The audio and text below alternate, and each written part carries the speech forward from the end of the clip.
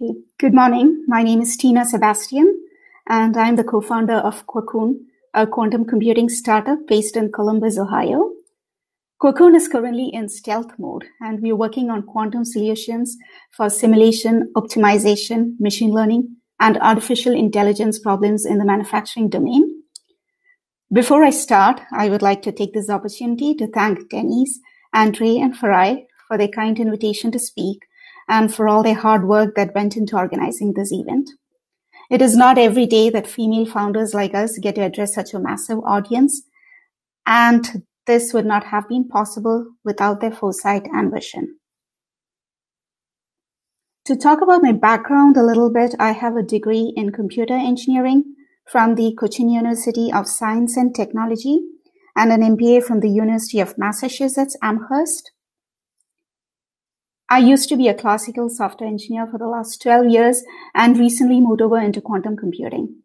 I'm sure that all of you have already had a heavy intake of technical information, and I'm going to break the pattern a little bit and not present.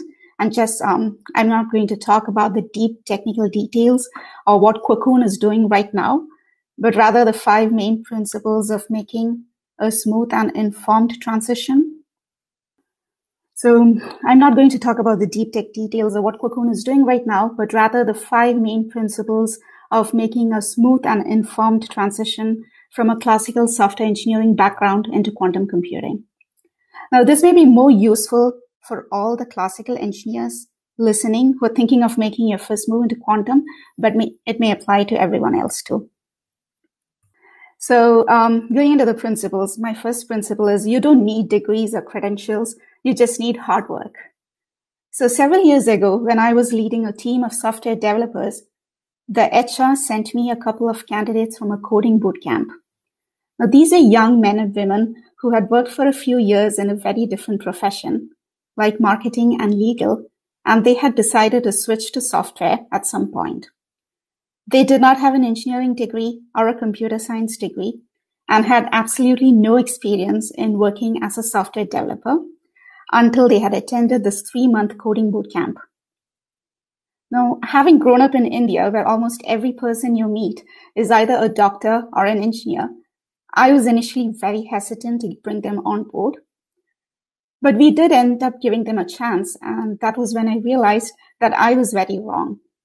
At least a few of them outperformed their very educated counterparts only due to their sheer determination and hard work.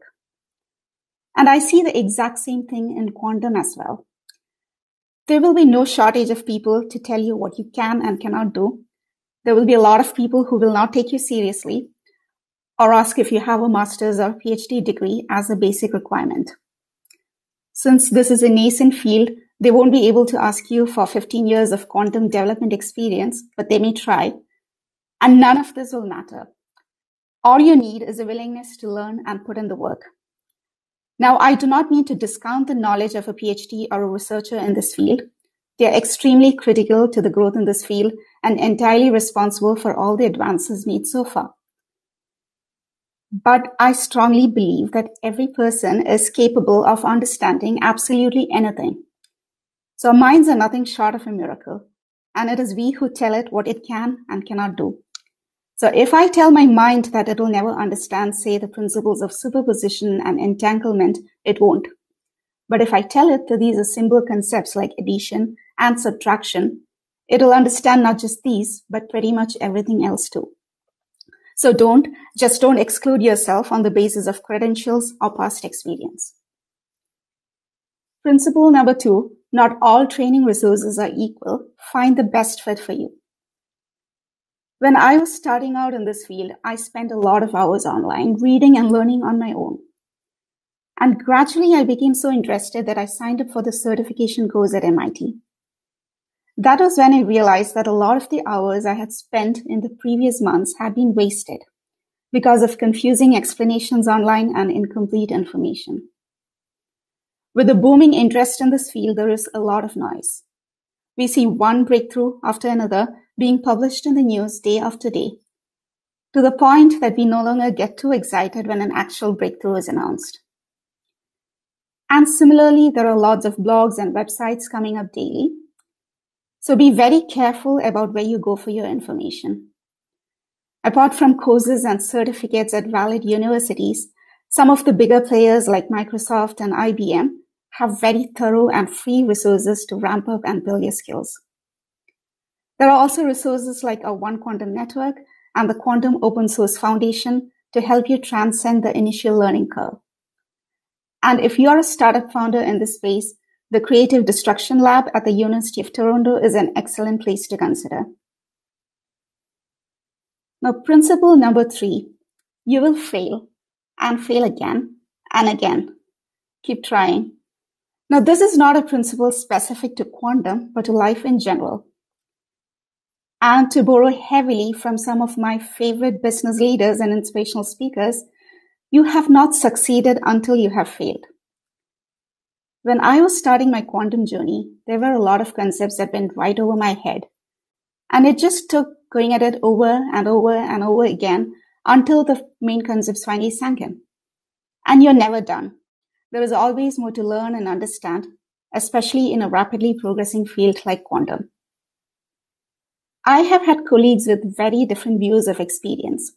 While a young developer with 2 years of experience may consider himself or herself an expert, there would also be engineers with several decades of experience who consider themselves beginners.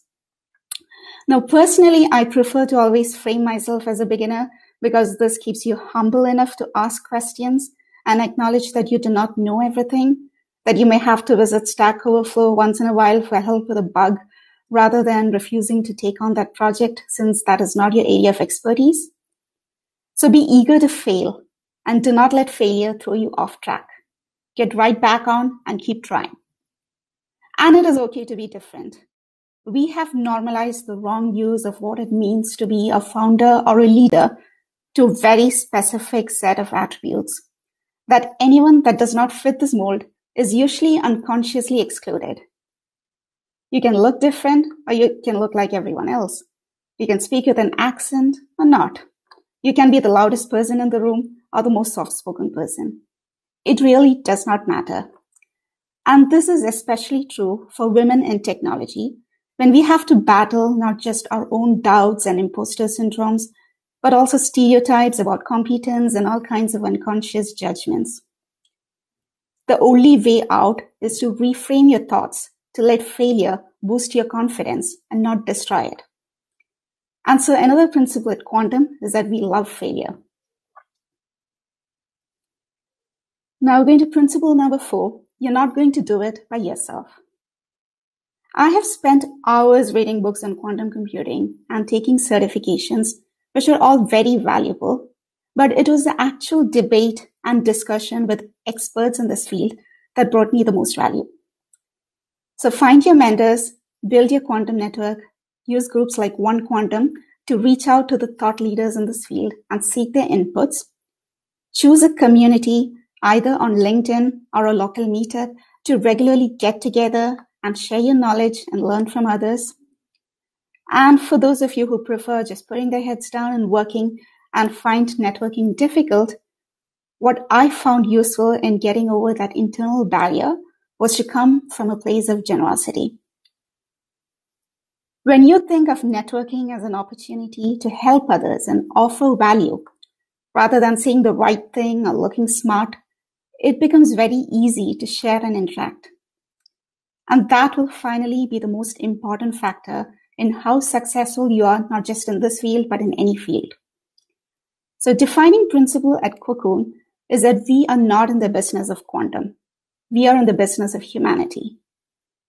Be competitive, but also be sure to root for others, especially those new to this field.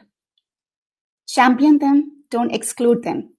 Celebrate their successes and be there for them when they fail. There is enough room in this huge boat of quantum for all of us, and a rising tide lifts all boats. And finally, coming to my last and final principle, experiment and be fearless. The future is yet to be defined, and we are all creating it one moment at a time.